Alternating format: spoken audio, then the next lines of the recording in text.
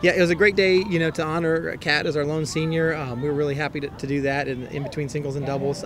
Doubles got off to some slow starts, wasn't really excited about that. But the girls, as you can see, the scores are reflective. They fought super hard. We had opportunities to win right here at the end. So a 4-3 match, you know, playing shorthanded. Really proud of the girls for their effort, and they did everything I asked them.